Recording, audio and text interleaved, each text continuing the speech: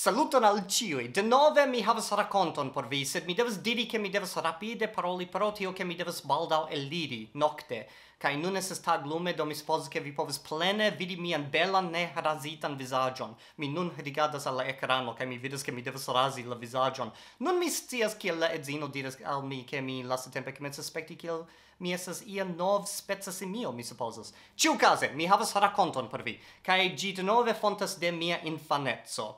Yes, mi scias che mia infanezzo estas plena de tio multe da chaoso. Tio simple estas la vivo de petola infano, mi supposas. Mi iel trovigas in tio multe da chaoso, tio multe da tohu vabohuo, simple estas la vivo. Ciucase, mi volas paroli pri mi kai miai fratoi. Kiam mi havis 11 jaroin, mi havis 2 fratoin, mi ancorau havas ilin, ili ne malaperis, mi supposas. Sed mi tiu tempe havis 11 jaroin, kai la agdauro inter mi kai mia pli juna frato esas 3 jaroin, kai denove la agdauro inter li kai la alia frato esas 3 jaroin. Do la pli juna frato effektive esas sufiĉe juna. Ciucase, ni logis en la camparo, kai ni logis en domo, kiu estas el ligno, sed la domo ne sidis recte sur la tero. Effektive, la domo sidis sur stangoi, tre longai metallai stangoi, simple pro tio che ni logis en loco, kie suffice oftas inundoi, kai pro tio povas esti che aquo enfluas kai detruas cion, do oni metas preskaŭ ciun domoin en ĉi tiu loko sur tre longain stangoin. Sed la stangoi ne estas tiel longai, che homo povas effektive sen probleme promeni sub la domo. Ili estas, mi supposas, circau eble la altezo de eble via talio, se vi estus plen cresculo, sed por infano vi simple devas iomete clini vin, au clini sin, mi supposas. Ciucase, clini vin. Do mi memoras che unu tage mi kai la fratoi tre shatas circaŭkuri sub la domo, kai mia patro ciam kriaĉis kai diris: ne ludu sub la domo, estas tre danĝera loko, pro tio ke super vi estas simple ligno kai nailoj, kai oni povas tre facile vundi la kapon se vi accidente frakasus kontraŭ io. Frakasus kontraŭ io.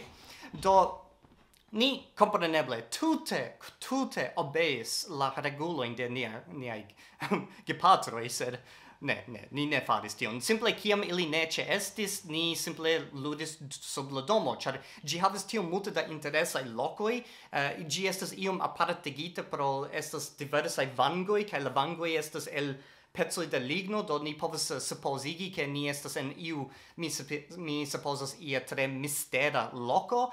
Ciucase ni shatis ludi tie, kai la gepatroi ofte diris al ni se ni ne raitas ludi tie, char ni povas tre facile vundi nin. Kai mi memoras unu tage che mia patro diris tre laute, pro tio che li multfoje antaŭe diris ci tion, che se ni vundus nin sube, li duobligos la vundadon per la frappado.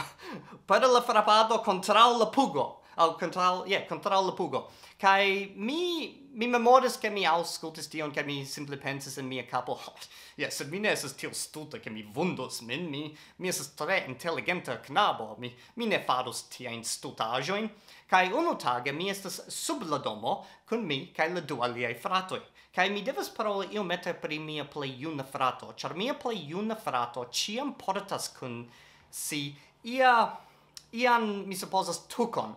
Kai gi estas tuko kiu antaŭe estis, mi supposas, eble por lito au planko, mi ne scias el kio gi effektive fariĝis. Eble gi estas pelto au gi estas simple litcovrilo au io alia, sed gi estas tiel malpura kai covrita per diversai fekaĵojn de la mondo, che gi ne plu vere estas tuko, sed mia frato ciam enmane portas gin, kai li donis al gi nomon. Ci tiu tuko estis lia plej bona frato, laŭ mia frato. Do li ofte simple alparolis la tukon kai diris: tuko mia, au eble li donus pli plaĉan nomon en la angla, li dirus Mati, do mi supposas ke tio estus en Esperanto Macho, mia plej bona amiko, mi amas vin, sed li portas gin ĉie, kaj mi kaj la alia frato ofte mokis lin pro tio, sed li estas tiel juna, ke junai infanoi ciam devas havi, mi supposas, ne realain amicoin, char mi kai la alia frato ne vere estes bonai amicoi al li. Kion vi faras? Ciu mi permesses al vi fari tion? Ciu case. Mi ne scias, in ciu filmo mia compatilo estes ci tie, kai mi scias che gi faros tion, kai tiam gi interrompes rakonton, sed ne gravas. Do, mi memoras che unu tage ni estes sub la domo, ni circau curas, ni ludas, ni fossas in la tero, ni ludas cun la araneoi, kai aliai insectoi sub la domo, bon chance ne estes serpentoi, kai ni simple fadas tiain petolain infanain aferoin. Kai tiam, la plei terura afero, ium ein ocasis. Mia plei juna frato, kai mi devas diri, li estes la plei shatata frato, el la tuta familio, al la plei shatata filo, el la tuta familio.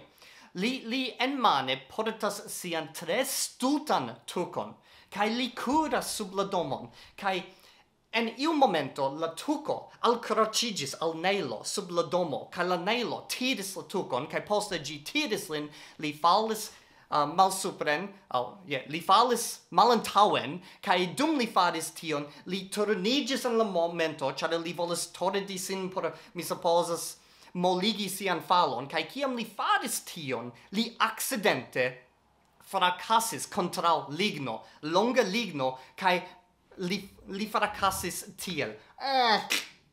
Kai tiam tui, du dentoi, eli jetigis en la aeron, kai forflugis quasau ili estas, mi ne scias, eble flugiloi?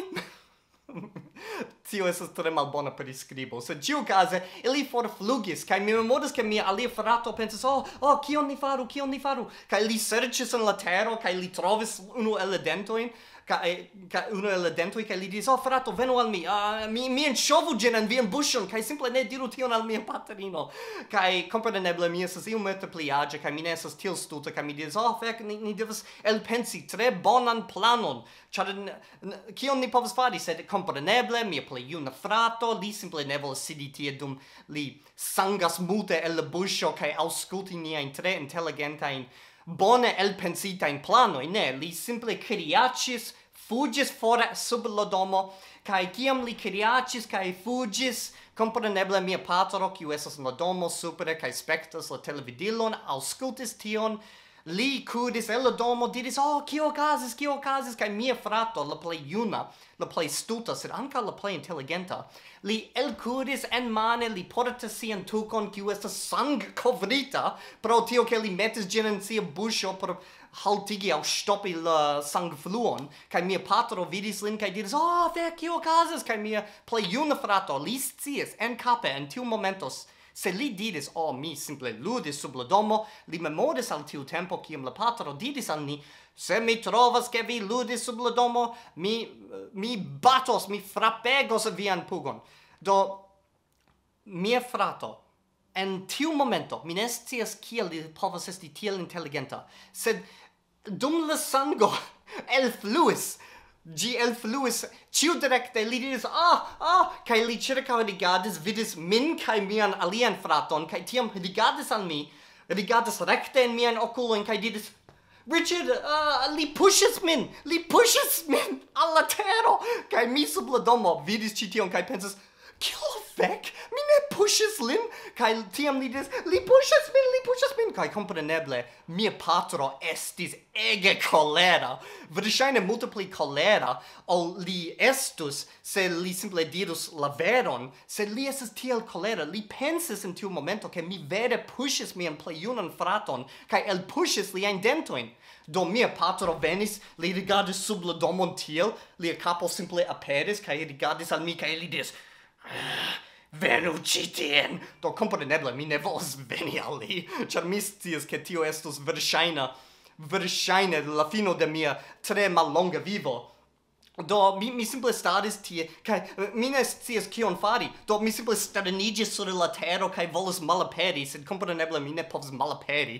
Mi simple estas tie. Do mia patro komencis rampi sub la domo tiel al mi, kaj mi pensas, kion mi faru? Estas truo? Ĉu estas truo? Kaj kompreneble mia patro prenis min per la nuko kaj komencis tiri min el sub la domo, kaj mi pensas, ne, mi ankoraŭ estas tro juna. Kaj mia patro Li faris tion kion ĉiuj aliaj aŭstraliaj patroj tiutempai faris. Li prenis min, metis min surgenue, demetis mian pantalonon, kaj komencis per la plej granda frapado de mia vivo.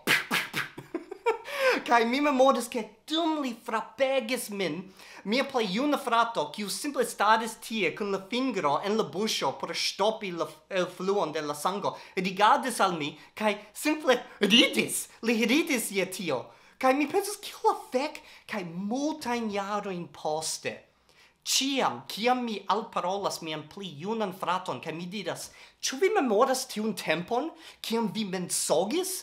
Kai tio causis al mi tiom multe da suferado, kai mia frato, pro tio che li tiom ofte mensogis pri ĉi tiu rakonto, li komencas kredi siajn proprajn mensogojn, kai diris, ne, vi puŝas min, mi klare memoras, kai mia alia frato diris, ne, li tute ne puŝis vin. Vi mensogas, kai li diris, ne, vi ambaŭ mensogas. Mi memoras, vi puŝas min, kai verŝajne vi puŝas min, kai mia alia frato diris, fek al ĉi tio. Do tio estas la rakonto de hodiaŭ. Mi esperas ke vi ŝatis ĝin, kaj kioma horo estas? Mi devas iri. Ĝis.